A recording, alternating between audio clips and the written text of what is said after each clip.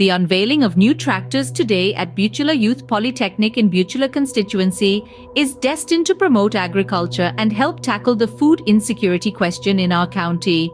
Through subsidized mechanization services, our target is for the tractors to till 20,000 acres of land, covering close to 150,000 registered farming households across Busia County.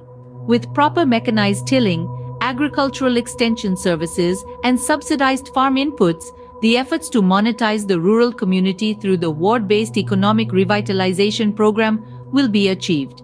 The target is to achieve production of 25 bags of maize per acre. Considering that the national government uses Ksh 500 billion to import food, this program will also contribute to the national aspirations of food security. I therefore urge my people to embrace and support mechanized agriculture with a view to boost the fight against poverty.